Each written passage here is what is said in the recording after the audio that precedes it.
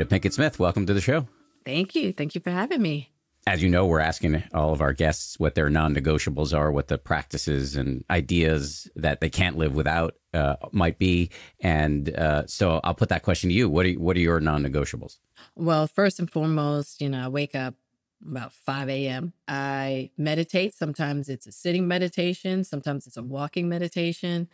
And then I will do some kind of physical activity, whether it's Qigong or yoga. And then I am going to read some scripture of some kind. Another non-negotiable for me as well is like these days, I am really trying to live my life through my relationship with the Great Supreme. The Great Supreme is probably one of the most important relationships in my life today. And, just in regards to my relationships and my work, just everything has to come through my understanding and my connection with the Great Supreme before anything else. What do you mean when you say Great Supreme? I would say God, I usually, or universal source, that power that's higher than myself. Do you have a specific conception of God, like through a Christian lens, or is it more diffuse than that? My grandmother, while everybody else was going to church, I grew up through an organization called the Ethical Society, where I learned about so many different religions. My grandmother was an atheist, but she wanted me to be able to choose whether I wanted to believe in God or not, and what God that I wanted. And so I do have a specific vision of God, but I usually keep it to myself because, when people talk about religion and politics, things can get real sticky.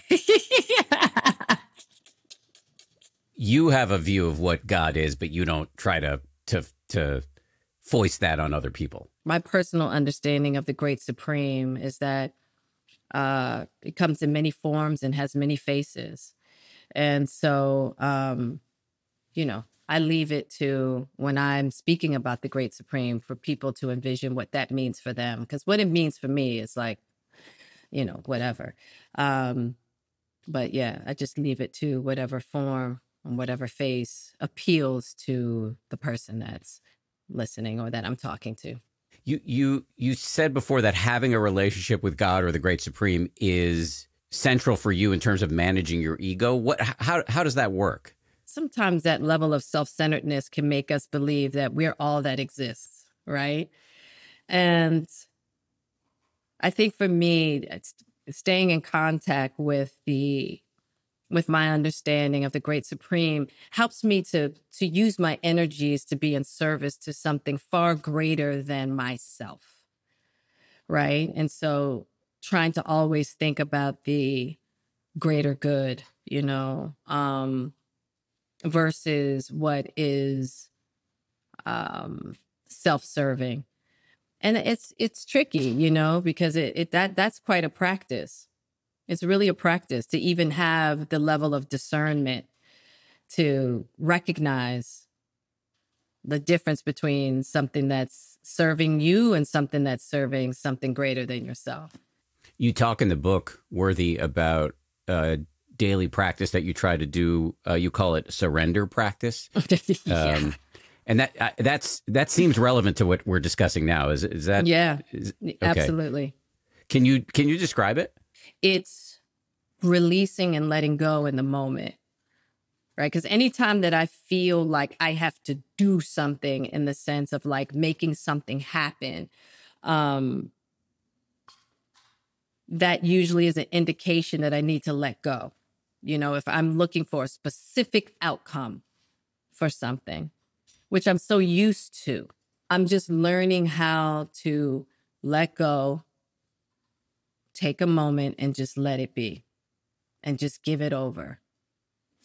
And that's something that I have to do often throughout the day because I'm so used to thinking of a specific outcome for things and putting all of my energy towards making that outcome happen.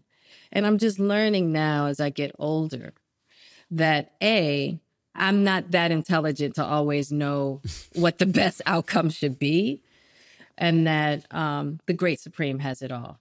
And so I can just relax and let go. You know, that there is an energy far more intelligent than myself that has things under control. And so, yeah, when that little controller within me, you know, of course we want to put our effort towards, you know, life. We have to live life, and we do things and make things happen, but not allowing my little controller and that little ego within go, no, but it has to be this way and it has to turn out like this, you know? It's kind of like, no, we're here. We're in the flow. It's all good. I don't know if this will rhyme with what you're saying, but I come out of the Buddhist tradition, and I know you know plenty about Buddhism, but in Buddhism, we talk a lot about non-attachment to results, so that we can try really hard on something, you know, a book project, a video project, a business, a parenting endeavor, whatever it is. We can try really hard, but we exist in a universe that is chaotic and mysterious, and we are not in full control. And so if we can balance the effort with the wisdom of knowing we can't control everything, that seems like a route to peaceful striving. Absolutely. Peaceful striving. Peaceful striving is where it's at. And I'm even getting to a place where I'm just like trying to be in tune to what am I being used for? The role that I've been given to play in this cosmic dance, and being open to the idea that I might not always know my role, right? And so the ego telling me, no, Jada, this is what your role is. It's like, let's wait and see, you know? And so I've been really digging on that lately, as far as like allowing myself to listen to see what the role is. And you know what? Sometimes the roles we have to play are not always pleasant. And I've been digging on that as well. So there's a process, and it sounds like you have many processes for dropping your storyline, tapping into something larger. Either it's the Great Supreme, or even if maybe even it's just your body and whatever signals your body happens to be sending you. And then you can make a smarter decision that's less self-centered based on that break, that pause. Absolutely. Absolutely. Yeah. And just kind of seeing how is everything flowing, you know, getting into that more Taoist perspective as well. You know, it's interesting. Your book has gotten a lot of attention for personal stuff, but you know, having to do with your family. But as I look at the material from the book, something else strikes me, which is you may be the most dedicated spiritual seeker. I don't love that term, but whatever you want to call it, like that I've run across in a long time. That you've tried ayahuasca many, many times. You've met with Thich Nhat Hanh. You've met with other spiritual leaders. You've studied in many different religious traditions. You've done therapy, medication. What is driving all of that? Because the level of effort and ambition there strikes me as unusual. Just really in search for happiness in its truest form, right? And having reached a level of material success, you know, because we're told all the time that, you know, material success does it, right? And just knowing that there is more. And when it comes to spiritual seeking, I mean, it's endless. And I'm always looking for different doors, you know, because I feel like the one thing that I've learned in not being afraid to being open to studying different practices is that each one has given me such a beautiful gift and a different understanding of the Great Supreme, right? Because my personal opinion is that the Great Supreme is so vast and so big that I'm learning different aspects of it through different traditions, or have through different traditions, and have gotten really beautiful gifts and different sacred approaches to honoring the Great Supreme.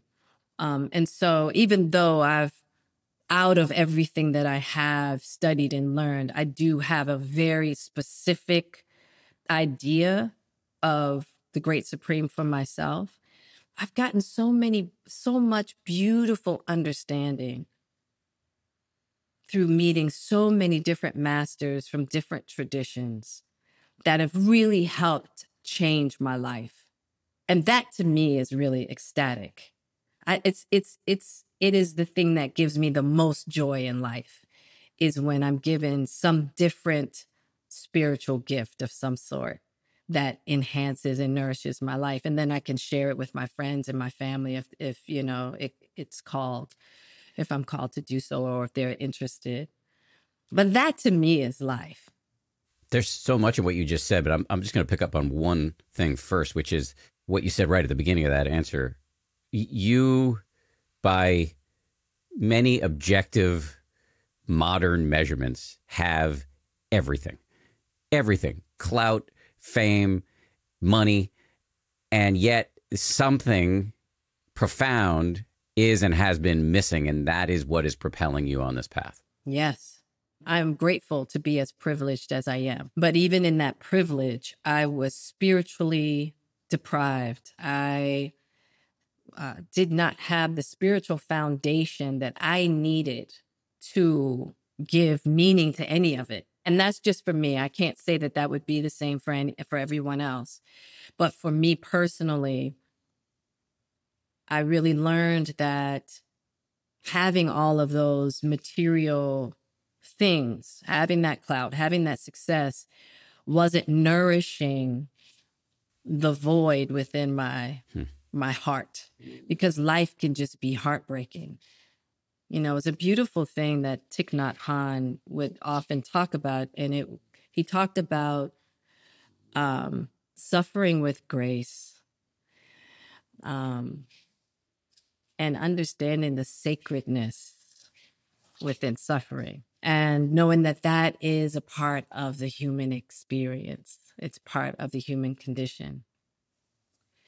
But we can't really know that until we are willing to learn the spiritual nature of ourselves and of the world.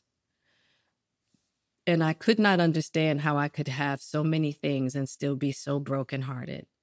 And it wasn't until I really continued my search and was really deepening my commitment that I understood that you're not unique, Jada. And that's part of the ego on the other side, thinking, oh, woe is me. I'm the only one who suffers like this. Nobody else is suffering, you know, all of that, right? Which is just another aspect of the ego. I mean, let me tell you, and my ego leans more towards martyrdom. And that was something that I had to learn and discover. I was like, that's ego. I just thought that was like, you know, the pain of it all. I was like, no. That's not a unique position, you know? And so once I got with that, I was able to even look at some of the dramas in my life very differently, which was a blessing in itself. Just out of respect, like, you know, I think a lot of people in your position might have tried to milk as many worldly pleasures out of the situation as possible until they ran out of road. Like, I'm thinking about this famous quote from John D. Rockefeller, an ancient, like, rich dude, who was asked how much is enough, and he said just a little bit more. Yeah.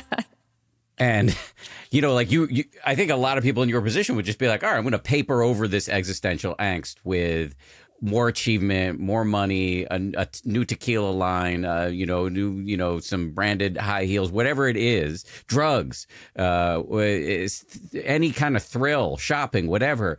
But you actually said, no, I'm going to try to learn more. And what you learned actually brought you into experiencing, really in a raw way, the brokenheartedness that you're referencing, leaning into the grief, which is not something most people are willing to do. And it sounds like that is what you are doing now. Yeah, let me tell you, and I get it.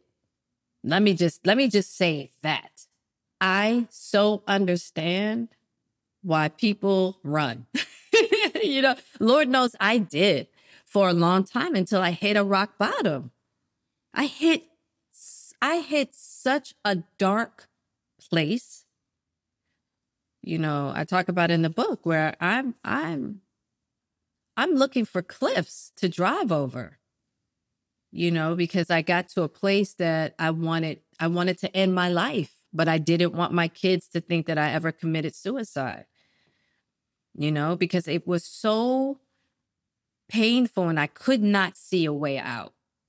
Because here I am with everything a person could ever have and still miserable. And I was confused because I was turning 40. So I think it was 2012 or 2011. And nobody was talking about mental health in the way that people talk about it today. And it was still really taboo. And I had tried all different kinds of therapy, and it just didn't get me to where, it didn't get me to the happy that I was looking for. And so reaching a rock bottom like that, and today I'm grateful for that rock bottom because it was an extreme circumstance that needed to happen in order to get me on to the path that I'm on now. And,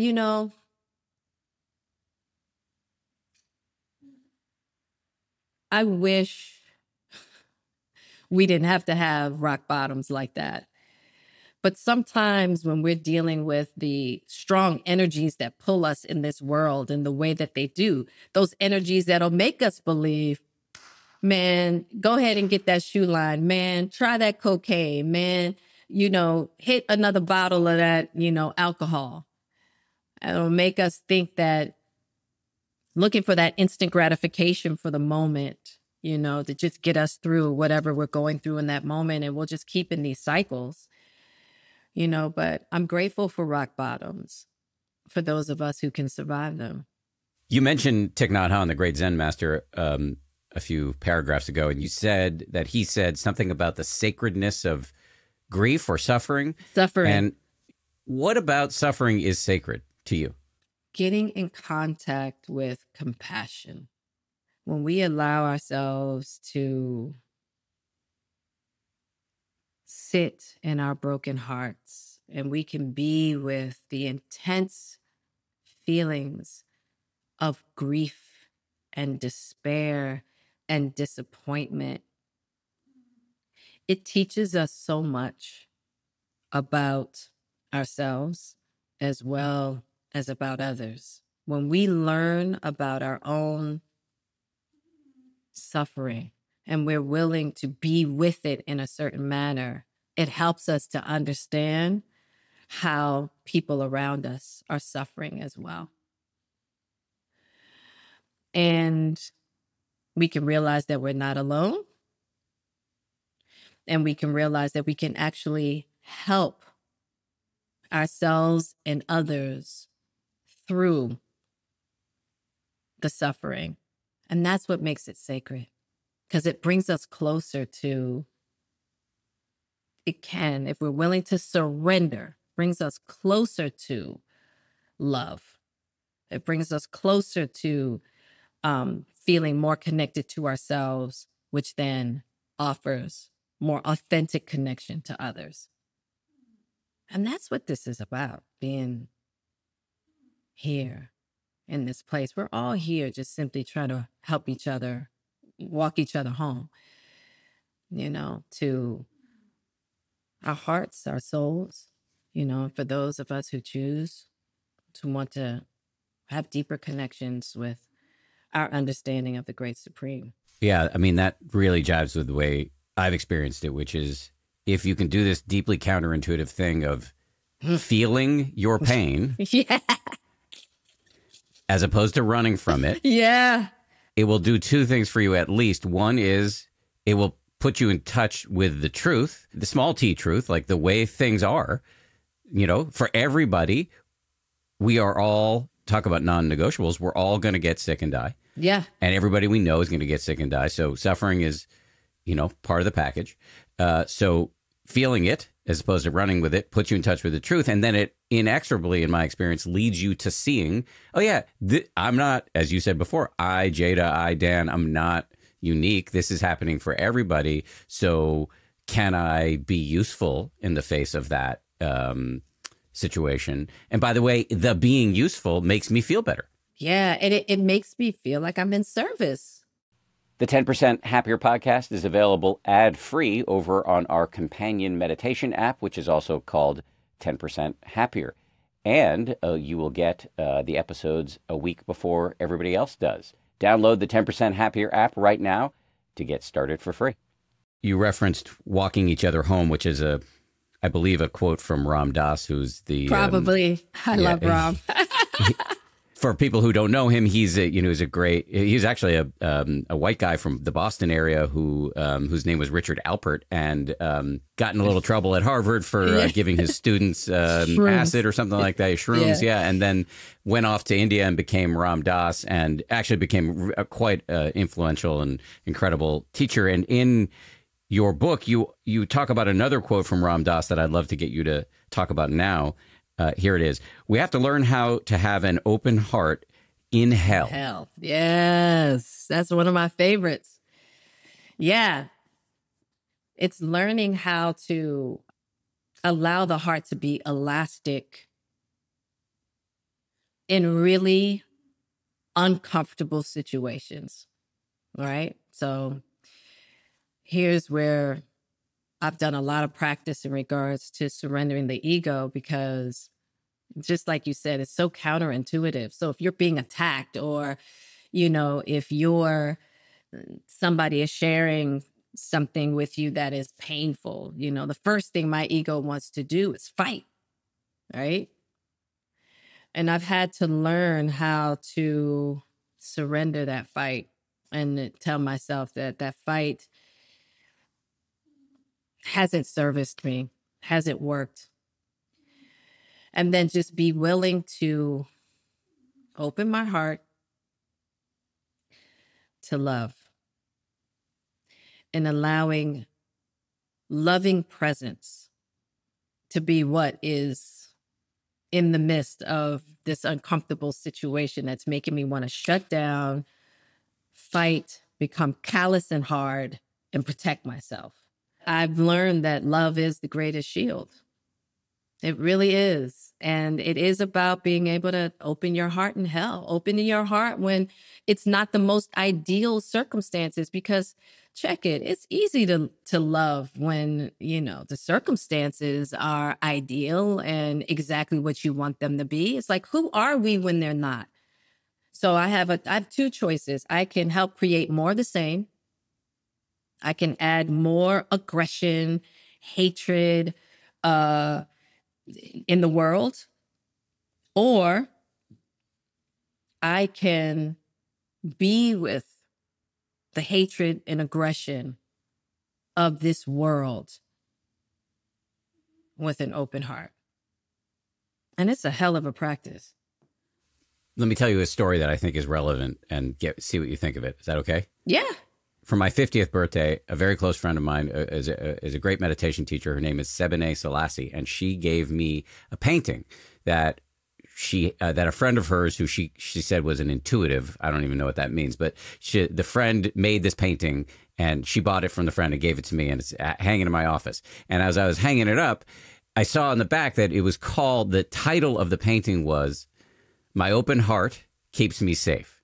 And now, the way I'm wired, I see language like that, and I think I'm a very skeptical, anti-sentimentalist guy, and so I don't like language like that. So I hear it, I'm like, oh, this is some new age bullshit. But I decided, because Sebene is a genius, that I would take this phrase on as like a riddle that I would sit with for a second. And at first I was like, well, how would being open in the face of the dumpster fires of the world help me or make me safe, less anxious? But But over time, and I don't even know if I can articulate it under pressure here, I've come to agree with it, even if I don't love the verbiage. Yeah. Yeah, I'll stop talking and see if any of that lands for you. Oh, that lands big time. Being turned off by verbiage like that. Like I'm the same way. I'm just like, but I've learned that, man, I've had, that's been part of my practice too, just being able to accept that usually, all of those little quotes or what have you, like, you got to embrace your inner child. It's like, don't talk to me about my inner child, please. But it's all true. It's all true. But yeah, having an open heart, to me, I've learned has created the greatest safety. It's like it envelops and it dissolves and softens all of the. It makes the hate of the world not non-existent, as if it's not here, but non-existent in the fact that it's not necessarily real. And that's what it's taught me. And that most hate that's projected is one's own self-hatred that they're dumping into the world, right? And I've learned not to take it personally. People are just trying to figure out what to do with their own personal lack of self-love. I've learned to have a lot of compassion around that. And the only reason I've learned to have compassion around that is getting in contact with my own self-hatred and my own lack of self-love and how that made me behave. That's the only reason why I really understand this, because I had to walk through the shadows of my own heart. I had to walk through the shadows of my own psyche to really take a really deep look at myself. And when I was willing to do that, I could see how that my behavior mirrored behavior in the world that I found hurtful towards me. I was like, oh, I do the same thing. It's like, oh, I get it. Okay, got it. Projection. Okay. And then I realized, oh, so none of that is real. None of that is real. And so the love just kind of, when you can just be with it and you can sit with it in that way, it just dispels the illusion of it. Let me see if I can re-articulate this just to put a fine point on it. This is mostly for just to make sure I understand it, because I'm actually writing about this, so this is useful for me in my own work. So the way Jada and Dan see this is that intuitive painter, whatever her name is right, because if you close your heart, whether we like that language or not, if you armor up against your own nonsense and the nonsense of the world, it's not going to work in the long run. It's not a sustainable strategy, because you are too small, we are too small, Yes. and our mind is too complex. It's going to get in. It's going to find a way through the armor.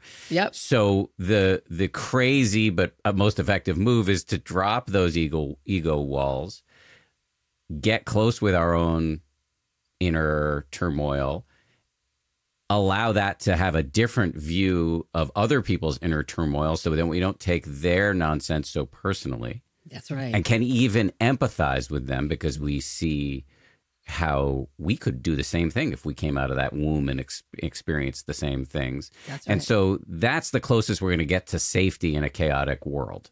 Yeah. That's how having an open heart would keep us safe. Am I in the neighborhood of correct here? Absolutely. And I think it's the greatest contribution that we can make in helping to change the world. So that we don't add more of that energy into the world that, creates more of the same. I don't know. Do you watch Lord of the Rings? I watched the original movies. Didn't love the Amazon reboot, but I did watch the original ones, right? Yes. So do you remember when those, I forget what you call them, but those creatures were coming out of the ground and all of that darkness was about to take over the world? And it was like millions of them. And it seemed like there was no way that, they could be conquered because it was so many of them. And the then orcs. The orcs. And then the wizard comes. And it's like, it might have been what? 6 of them? 6 of them, 10 of them at best. And he comes with his, crystal ball and he, this light shines through and dispels all of that darkness. Right. And so the subtle way that love works. I also talk about a lot of times when I refer to like how much shadow it takes to be seen in a room full of light. So we're in a room full of light. How much shadow has to, fill the room for it to even be noticed versus when we're in a room of darkness, how much light needs to come into that room before it's recognized? A speck. So I say all that to say that because love itself might not always be so loud, it is far more potent than how loud negative energy can be. Mm-hmm. And I always refer to that. I either think about the Lord of the Rings moment with the crystal ball, or I think about the idea of shadow having to pour into a room of light and how much it would take to be seen. I used to be a news anchor, so I traveled around the world, watching the worst things that humans do to other humans. And, I want to believe in the power of love, and I do deeply. And at the same token, by the same token, I mean, there are a lot of orcs. And so I just kind of think, I don't know who or what's going to win in the end, but I do know that it is possible for each of us to take care of our own shit, to do these processes that you're talking about here, get comfortable with our own ugliness, and therefore to be better in the world, and that we will be increasing the quotient of sanity by doing that, and that we will be happier in the process too, and that I feel like is the best any one individual can do. Absolutely. I couldn't agree with you more. That's all we're here to do.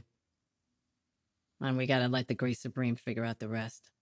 I do want to get you to clarify one thing, because in case people are confused, when we're talking about having an open heart, that does not mean you're a doormat. In your book, you talk a lot about boundaries. So can you say something about that? Yeah. Open heart does not mean, unconditional tolerance. And that's where we really, because for a long time,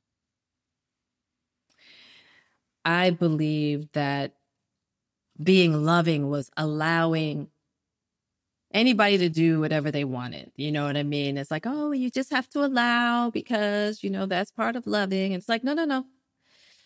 We also have to protect our peace. It's like I always think about those Buddha statues or those Kuan Yin statues that's simply a hand up, it's just like stop right there, as kind of like that boundary, creating that boundary, or pulling out the velvet sword, because we have to be our own warriors of light, and using, as love isn't always just about, moonbeams and freaking, fairy dust. Sometimes love has to be extremely fierce. I mean, I think about the goddess Kali in the Hindu tradition. Here she is with her tongue out, and she's got the machete, and she's got a garland of skulls around her neck. She is the ultimate boundary setter, but it's through love. And it takes a lot of personal development for us to understand the difference between setting loving boundaries and setting boundaries from a place of resentment, revenge, hate, all of those energies, because that's a different kind of boundary setting, right? And so we have to be patient with ourselves through that process. And I didn't necessarily have that information. So I only knew how to set boundaries from a place of anger. So when I was starting my becoming aware of my love practice, I thought that anytime I set a boundary was an act of unkindness. And it was, right? Because of where it was coming from. But setting boundaries is not an act of unkindness. Where I was coming from in setting the boundary was. So I really had to learn how to set boundaries for myself from a different place. And that is a practice because, listen, we're all taught how to set boundaries from anger, from all those other places. You know what I'm saying? And so it just takes time. But yeah, love, being in an open heart does not mean you are a doormat, not at all. But it definitely takes some real study and practicing to get that balance. I always talk about this bumper sticker I once saw on the rear of a Subaru at a meditation retreat I was attending, and the bumper sticker said, "I'm all love and light and a little bit of go fuck yourself." That's it. Yeah. There it is. There it is. With love. Before I let you go, tell me about the title, Worthy. Yeah, the title, it was a word that I was using a lot in the book. And so I would talk about in the book a lot, like trying to find my worth, like my value. And at first I wanted to name the book Unlovable because I was like, ooh, everybody feels unlovable. And my editor was like, okay, we might feel unlovable, but nobody wants to buy a book called Unlovable. And since I use the word worthy, that's what we're all in search of. We're in search of our self-worth, for ourselves, really. I mean, we think we want to feel worthy to others, which, but I think what we oftentimes are using others as a reflection, to help us feel a certain way about ourselves. And I was like, wow, if we can all just get to that place of feeling worthy, you really care less about what's happening with others and what others think about you. When you really have your sense of self-worth and that feeling of feeling worthy. I decided to name the book that, and I wanted it to be a reminder when it's on people's shelf that, they're worthy. Because even though the book is about my journey, I'm hoping, and from what I'm discovering from people who are reading it and have read it, that it also reflects the journey of others. And so it's our worthy journey. It's not just my worthy journey, but I feel like it's just one look at a journey towards self-worth that I think is pretty universal. I'll just pick up on what you said before about how, self-love can sound like an empty cliche, and people might not like the language of love generally, loving other people. But generally, you're not going to get a lot of criticism if you're talking about love. But if properly understood, love should be omnidirectional. So you shouldn't be left out of it. Right? If you're a loving person, you should be included in the love. And that means setting boundaries, and it means having enough self-worth to send love, not from a needy place, but from a full cup. And I feel like this is something that isn't widely understood, and yet you're explaining it quite well. Well, thank you. I appreciate that. Well, let me take a risk and say something, ask you a question. I don't know if how this is going to land, but Okay. I have not followed the book publicity, your book publicity, super closely, but to the extent that I've followed it, it seems like it's focused on a lot of stuff that, yeah, is in the book, but isn't core to my understanding of the book. And Right. so it's not I'm not your agent. I'm not your editor. I mean, we just met on video, so we don't even really know each other. But it seems to me that you're a person who has done an enormous amount of interpersonal, intrapersonal, spiritual investigation in your life. And that doesn't seem to be the thing that people are asking you about. Yeah. Am I understanding this correctly? Do you agree with that diagnosis? Yeah, I do agree with that. And I think, that's the clickbait, right? And that is, I think, unfortunately, people sometimes lean into some of the personal stuff, which, like you said, is not the core of the book at all, But I think they feel as though that's what would get the ratings and what gets the attention. I don't know, because of what my life is, if it would have been avoidable. I was actually just talking to my publicist, who also happens to be a really good friend of mine, about this the other day. I was just like, wow, is there a different way we could have approached this book? And every which way I think about it, it was going to be noisy in that way at some point.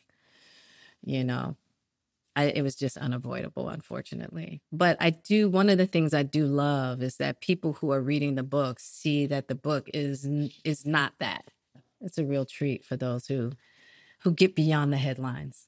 Well, maybe that's the positive spin here, which is that you made some noise. The noise was unavoidable. You made it, but that might have brought a lot of people to the book who otherwise wouldn't have read it. And then from the book, they're getting something that's not noise, that is useful. And so maybe the noise served a purpose. Yeah. I mean, listen, once again, it goes back to how we started the conversation. I just had to surrender. I'm like, the great supreme knows better than me.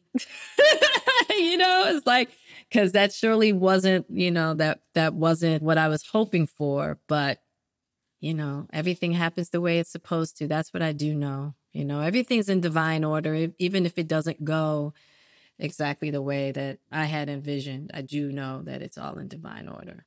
Jada Pinkett Smith, a total pleasure to talk to you. Thank you for making time. Really appreciate it. Thank you. This was awesome. So great to talk to you.